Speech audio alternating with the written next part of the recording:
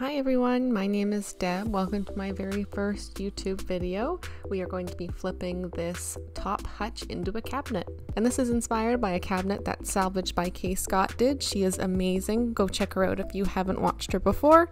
And I hope you guys enjoy my process in this video. So as you can see, there's some trim missing. We will be removing all of that trim so that way it's nice and flat. When we went to pick up this hutch and sideboard, unfortunately it didn't fit into our vehicle and the glass was broken, but I did have a backup. I wanted to kind of do the burlap anyways, but once I broke the glass, we were definitely doing the burlap. Now everything is in great shape.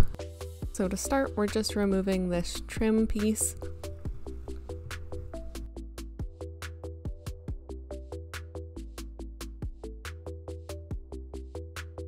And then there was some wood stuck over, so just again using that multi-tool with the hammer and kind of scraping off as much as I can to avoid having to sand it. Sanding would probably take way longer than just getting off as much as you can first.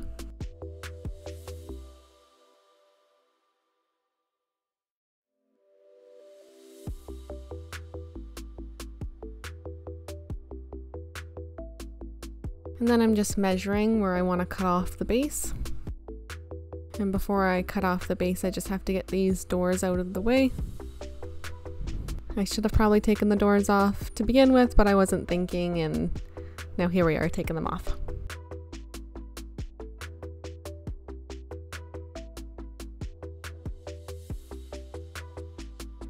And I'm just using a Black & Decker jigsaw. A circular saw would have been much easier, but I don't have one, so this is the next best thing.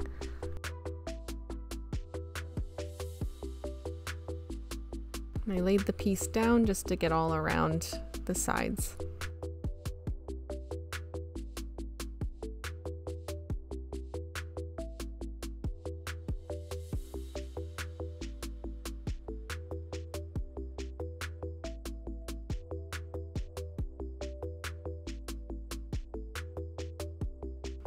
And then when I pulled it up, it was still on there just a little bit, but as soon as I did pull it up, it broke right off. It's already starting to look much better. And that made quite the mess, so I'm just vacuuming up all that sawdust that came off from taking the base off. And make sure to vacuum out the inside because there was dust everywhere. And now I'm just using some hot water with Dawn dish soap. This cabinet, it really wasn't very dirty, so dish soap will work perfectly fine. And always wipe off with a clean cloth after you're done cleaning it with any type of cleaning solution. And making sure to take off any hinges on the doors.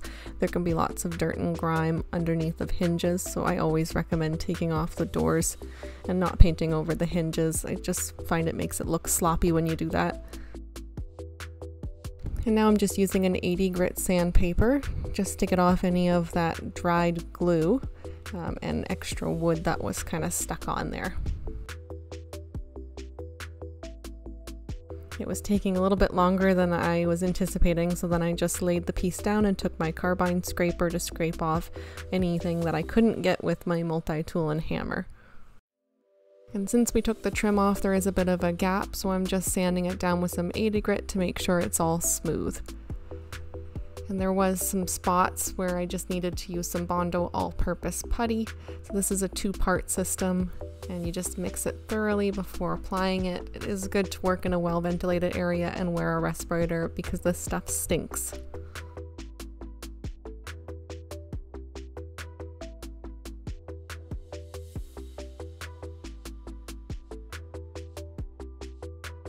Once it dries, I'm just taking an 80 grit because this stuff is super hard, so an 80 grit will get through there quickly.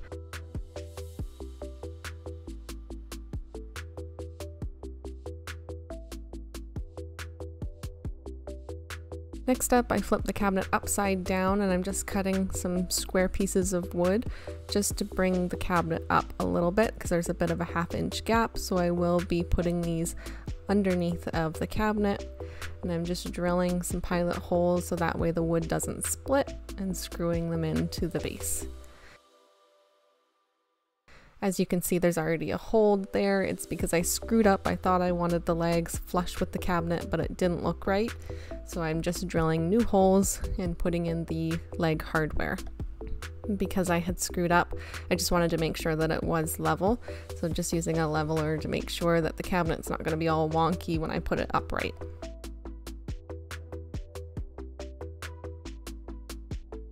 Finally putting on the furniture legs. I am so happy to do this because I screwed up and it was not fun having to fix it. So just make sure that you're always measuring twice, cutting once. Now it looks so good. So now that I finally got the furniture legs on, I'm just sanding the piece down with a 220. Just scuff sanding helps the paint adhere better. You should always scuff sand prior to painting, just an extra insurance to make sure that your finish is going to last for years and years to come. I measured and cut the backer board with the jigsaw.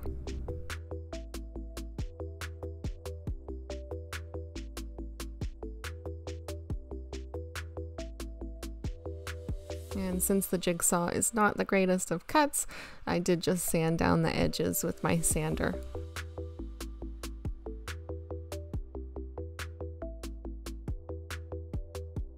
We're finally to prime time. I feel like it took forever to get to this point, but finally here. I did scuff sand the legs as well, as you can tell. And then just make sure when you're doing the doors, you really want to do light coats. When you're doing any piece, do light coats, but the doors especially, you can get a lot of drips when you're doing the doors. So you just want to do light coats. Never try to get full coverage on the first go around. And always wear a respirator. This stuff is quite smelly as well.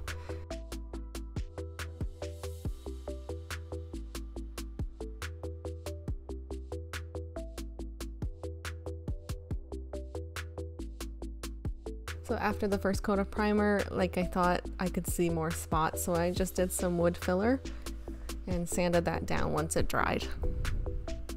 And with this wood filler, I just used 220. It's nearly not as hard as the Bondo gets, so a 220 got through it just fine.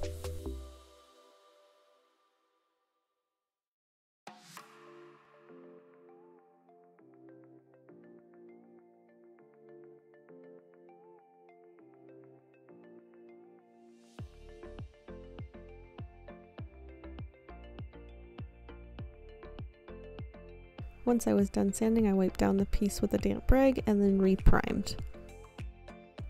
And once the primer dried, I just took a sanding sponge to knock down any of that texture left over from the roller. I'm just feeling with my hand to make sure it's all smooth. And again, we're going to take a damp rag to wipe off any of that dust. I did move my piece inside. We are in the Canadian cold, and it is freezing in the garage. The primer, it holds up well in cold temperatures. Make sure you read your can. I used bin shellac based primer, and that can be used in a colder temperature. And we are using House and Canvas Underground. Love this color. It absolutely looked fantastic going on. It has really great coverage and levels out really nicely. Again, just make sure you're not trying to get full coverage with the first go around. If you are, you're putting way too much paint on. I really like using a roller. I find the texture that it gets afterwards is really smooth. I'm not much of a hand brush kind of gal, so I really like the rollers. I find it makes quick work of everything too. It's way faster than using a brush, but I do use a brush for any little areas that I can't reach with the roller. Please take a moment to like and subscribe, share with your furniture friends. It would mean a lot. I am a new channel, so sharing, liking, subscribing really will help me out. Thanks so much. I hope you enjoy this video so far. And I did tape off the inside, as you can tell. I didn't remove it after the primer, just because it's a waste of tape and I knew the primer was probably going to bleed through. So there was just really no point in having to remove the tape and then putting it on again.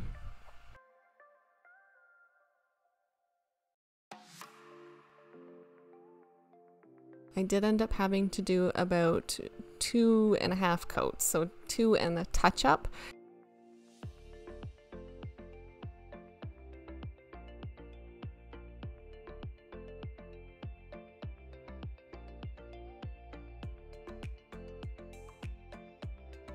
and I do put my stuff in a bag and tie it up until I'm ready to go for my next coat. I did fix a few spots with some wood filler. Again, I just wasn't happy with a few little spots that showed up after I had done the first coat, so I'm just sanding it and then wiping it clean.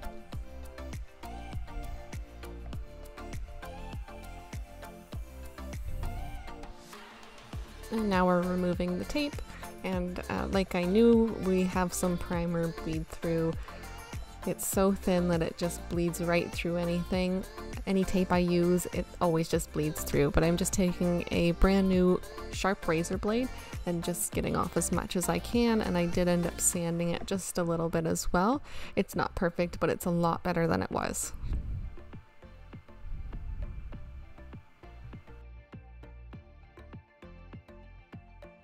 I'm just cleaning up the hardware with some Barkeeper's Friend. I did boil the hardware in half vinegar, half water, and it ended up giving me a really gross white skim coat all over everything. It was so difficult to remove, and I had to use the Barkeeper's Friend and then polish it up afterwards, and I still couldn't get some of that white film off. So I don't know why that happened. If you do know, please just leave a comment letting me know. I would love to find out what the heck happened. We're using Varathane Diamond Wood Finish in satin. I really love this top coat. And I do mix in a little bit of paint with my top coats for darker colors just to avoid any streaking that could happen. And make sure you do mix it thoroughly. If you don't, you'll end up getting streaks, so you really want to make sure that paint is mixed in with the top coat. And I'm just using a Country Chic sponge, and I did dampen it with some water before doing my top coat. You want to go in long strokes just to avoid any streaking, and don't go over the spot that you had just done, or else you will get some streaking. And it goes on kind of milky, but it will dry clear. And I did cut the burlap off camera. I just kind of cut a 2-inch excess because I will be taking that off, and I'm just kind of fitting it into the door. The nice thing is that the board is quite a tight fit, so it worked really well. I just barely pulled the burlap and stapled it, and just kind of kept flipping it over to be able to see if it was pulled tightly, and then stapled it as I went. I thought maybe a Dremel would work well in removing this and getting a really clean cut, but it was just taking way too long that I ended up grabbing that razor blade and cutting it. And I'm sorry, my big arm's in the way. I didn't realize that. And I had these little pieces of wood when I removed the glass that I broke. Luckily it covered up all of the staples and it made a really clean finish. So I'm just using some Dixie Belle Big Mama's butter. This stuff smells amazing. I'm just putting it on the inside just to freshen it up. We are almost at the finish line. I'm looking at the finished piece and I honestly just, it's hard to believe sometimes that that's what you get out of what you make. All your hard work pays off. So we're finally putting that shelf in because we are almost done. I put the doors back on, and let's take another look at the before.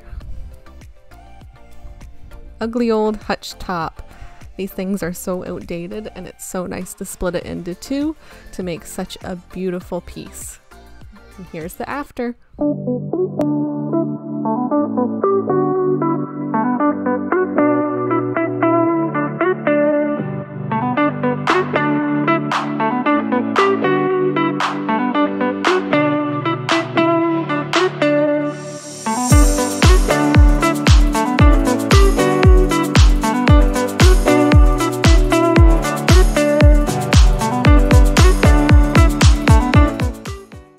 I really hope you guys enjoyed watching this video. I loved making this cabinet. I definitely want to keep it, but I will be selling it. So don't forget to like, share, and subscribe to my channel for more amazing furniture flips. Thank you so much for getting this far in the video, and I will see you guys next time.